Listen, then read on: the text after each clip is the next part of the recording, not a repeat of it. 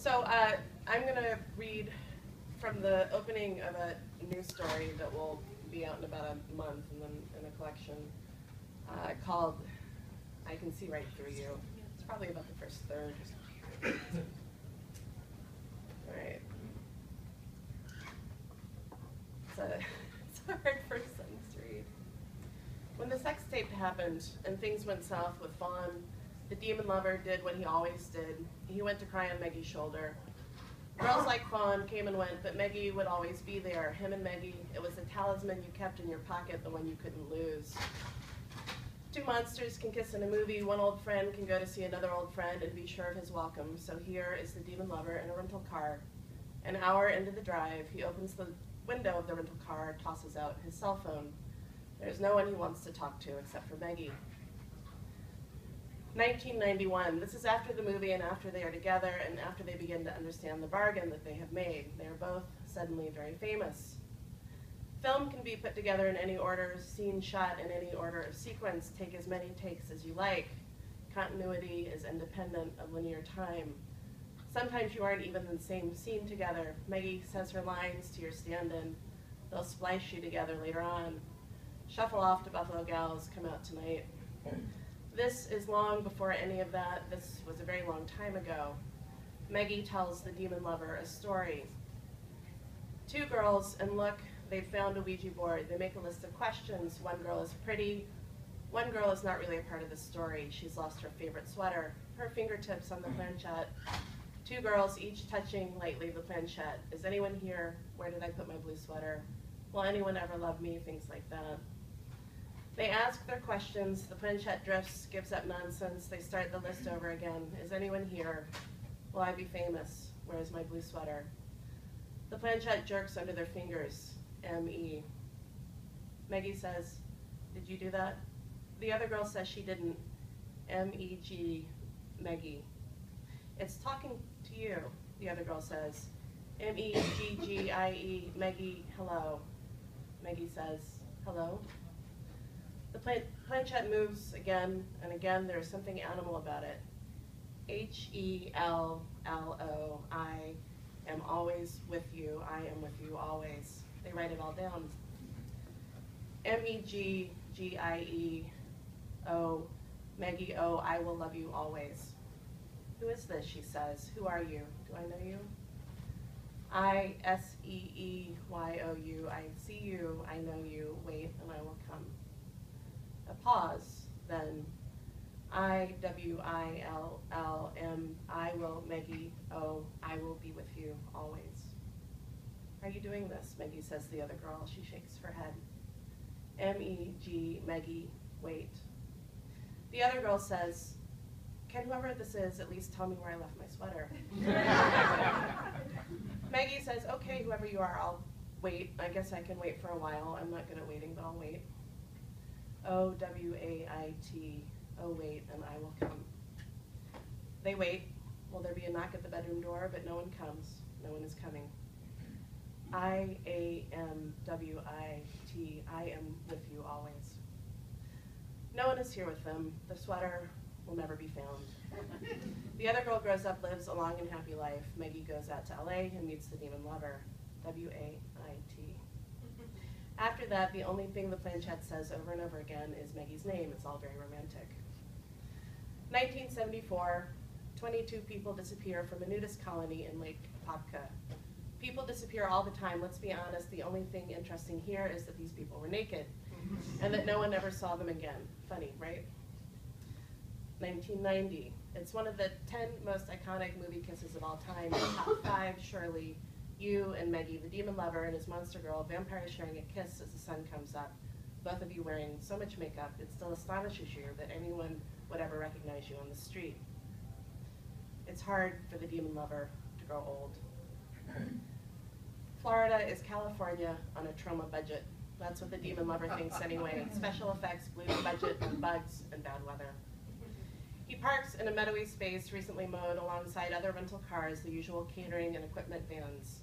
There are 2 gate posts with a chain between them. No fence. Eternal I endure. There's an evil smell. Does it belong to the place or to him? The demon lover sniffs under his arms.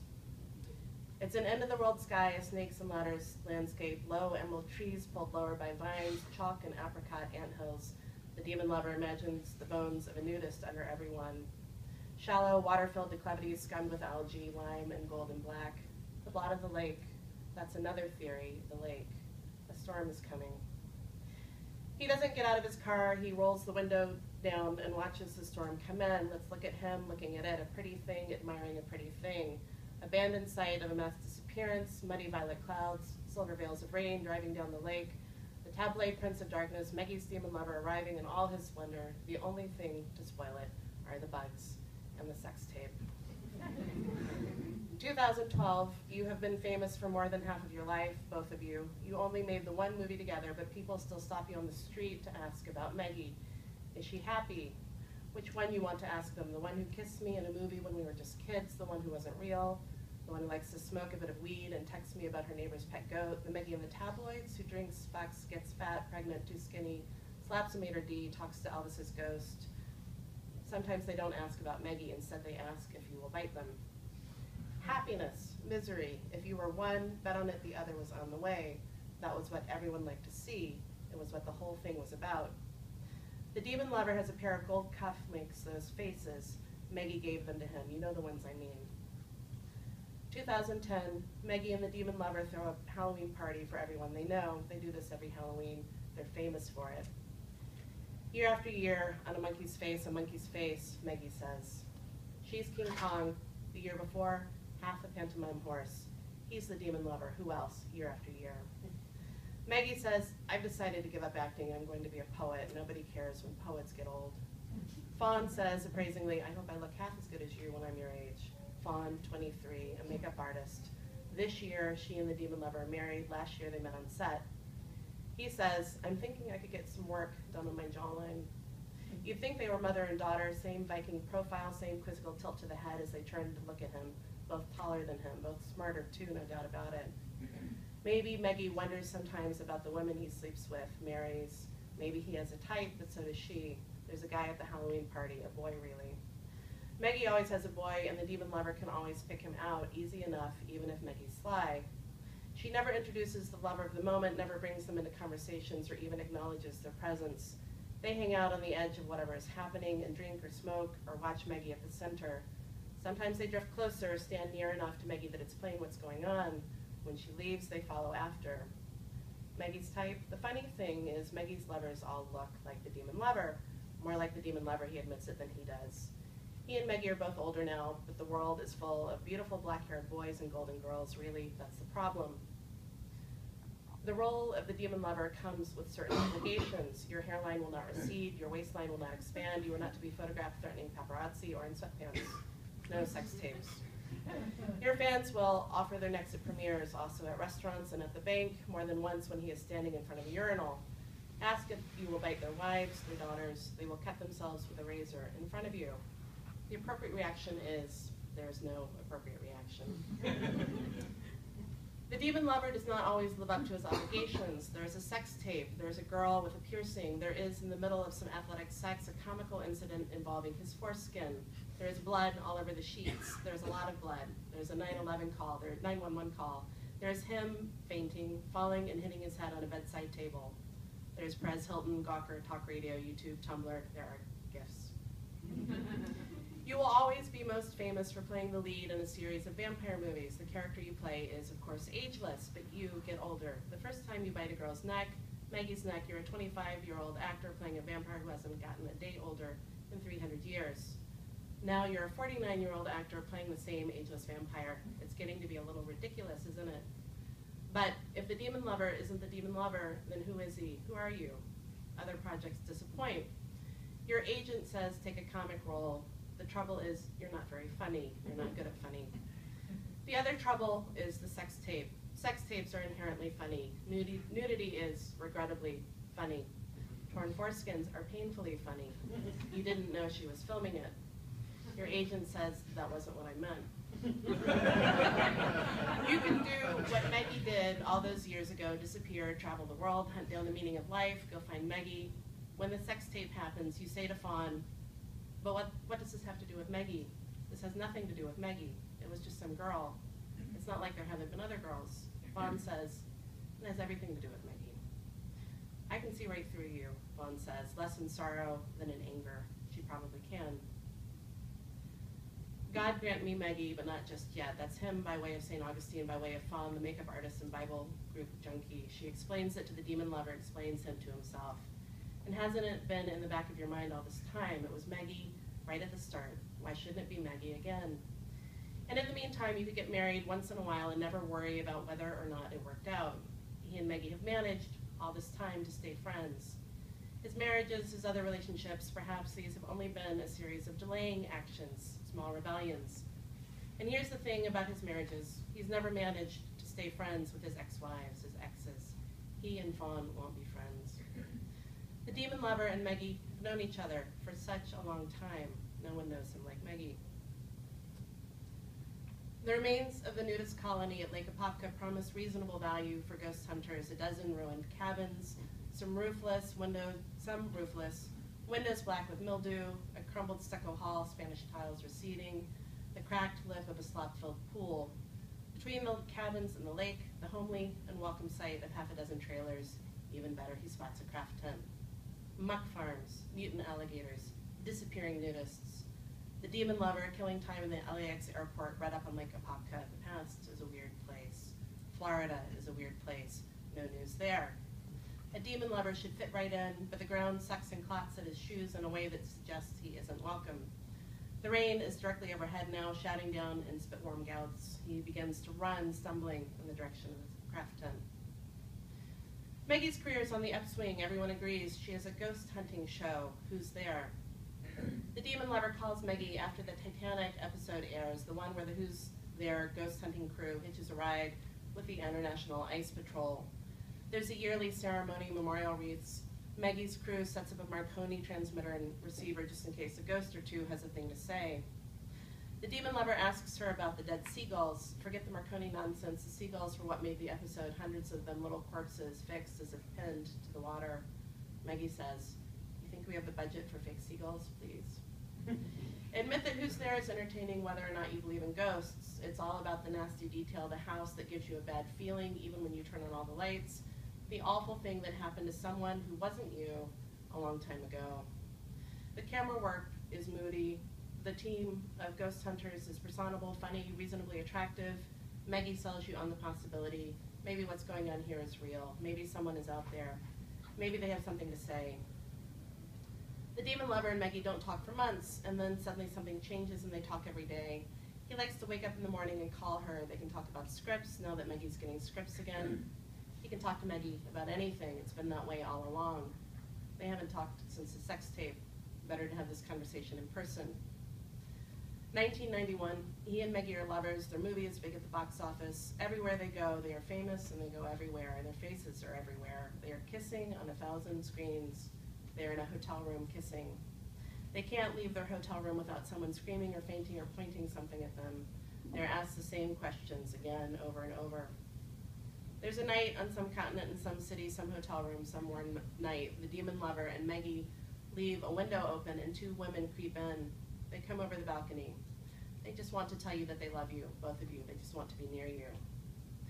Everyone watches you, even when they're pretending not to. And even when they're not watching you, you think they are. And you know what? You're right. Eyes will find you. Becoming famous, this kind of fame, it's luck indistinguishable from catastrophe. You'd be dumb not to recognize it. When people disappear, there's always the chance that you'll see them again. The rain comes down so hard the demon lover can barely see. He thinks he is still moving in the direction of the craft tent and not the lake. There's a noise. He picks it out of the noise of the rain, howling. And then the rain thins and he can see something, men and women naked, running toward him. He slips, catches himself, and the rain comes down hard again, erases everything except the sound of what is chasing him. He collides headlong with a thing, a skin, horribly clammy, cold, somehow both stiff and yielding, bounces off and realizes that this is the tent.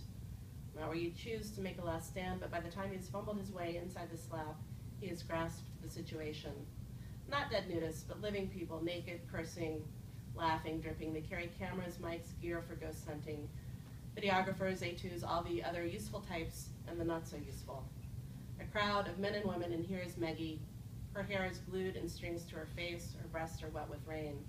He says her name. They all look at him. How is it possible that he is the one who feels naked? The fuck is this guy doing here, says someone with a little white towel positioned over his genitals. Really, it could be even smaller. Well, Maggie says, so gently he almost starts to cry. Well, it's been a long day.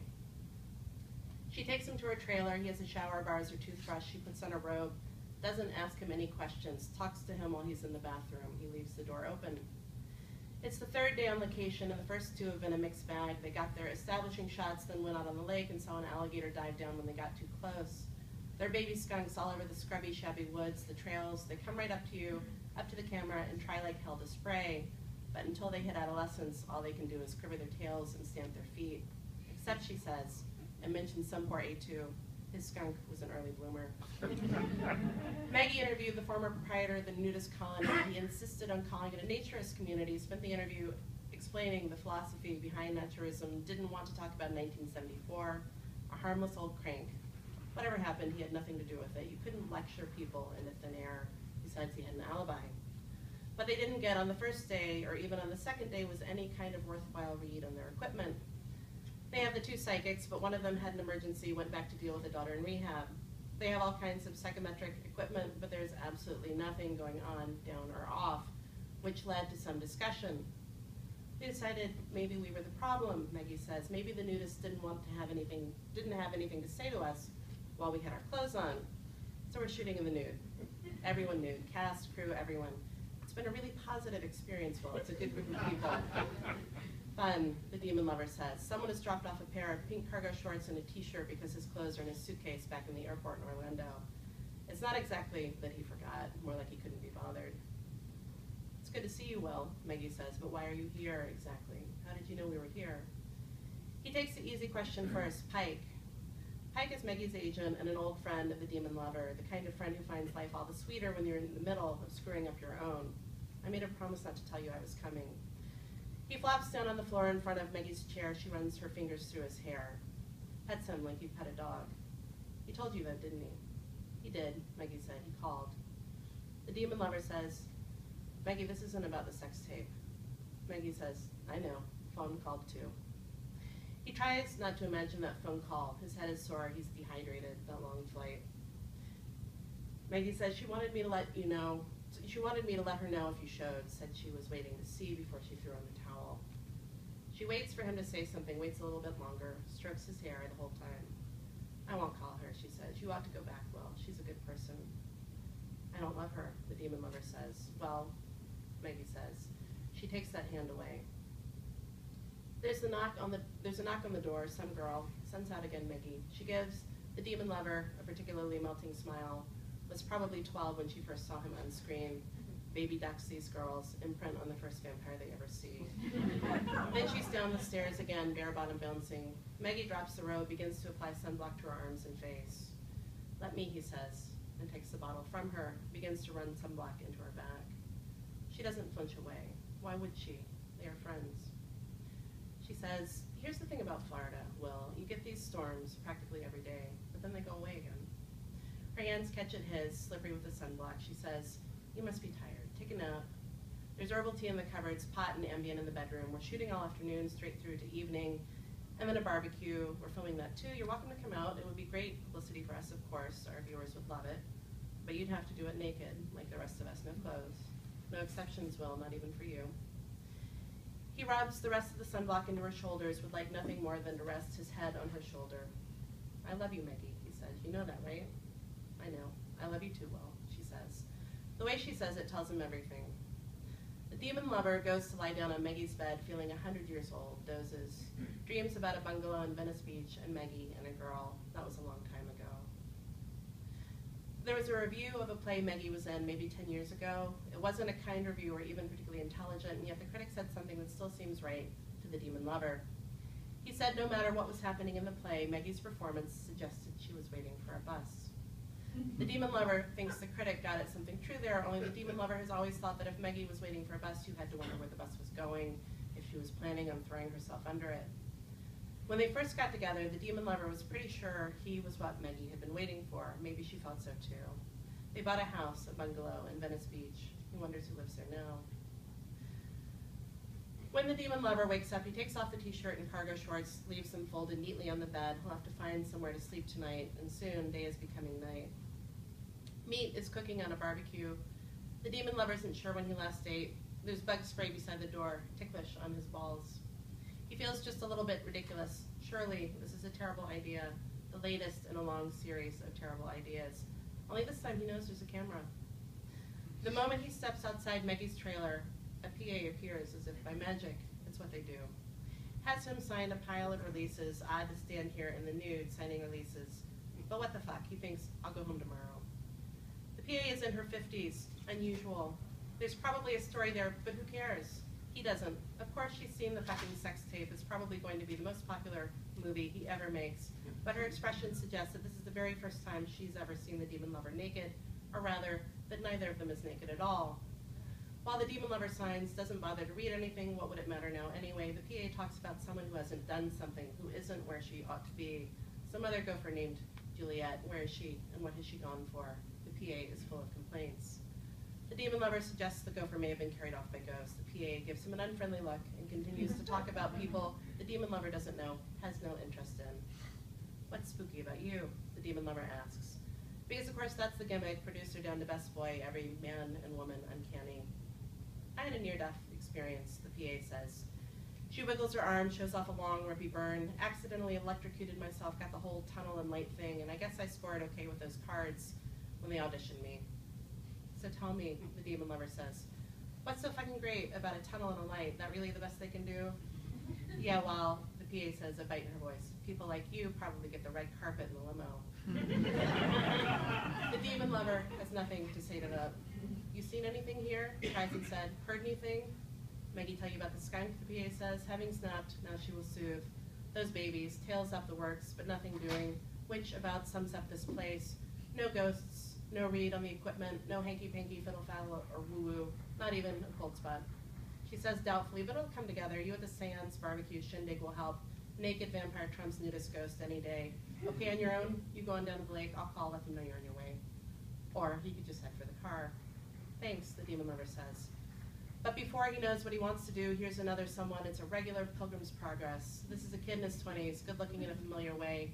Although, is it okay to think this about another guy when you're both naked, not to mention who looks a lot like you did once upon a time? Why not? We're all naked here. I know you, the kid says. The demon lover says, of course you do. You are? Ray, says the kid. He's maybe 25. His look says, you know who I am. Maggie's told me all about you. As if he doesn't already know, the demon lover says, so what do you do? The kid smiles an unlovely smile, scratches at his groin luxuriously, maybe not on purpose. Whatever needs to be done, that's what I do. So he deals. There's that pot in Maggie's dresser. Down at the lake, people are playing volleyball in a pit with no net, barbecuing. Someone talks to a camera, gestures at someone else, someone somewhere smoking a joint. At this distance, not too close, not too near, twilight coming down, the demon lover takes in all of the breasts, asses, comical cocks, knobby knees, everything hidden, now made plain. He notes, with an experienced eye, which breasts are real, which aren't. Only a few of the women sport pubic hair. He's never understood what that's about. Some of the men are bare too. O tempora, O mores. You like jokes? Ray says, stopping to light a cigarette. The demon lover could leave. He lingers. Depends on the joke. All right, I'm going to stop there.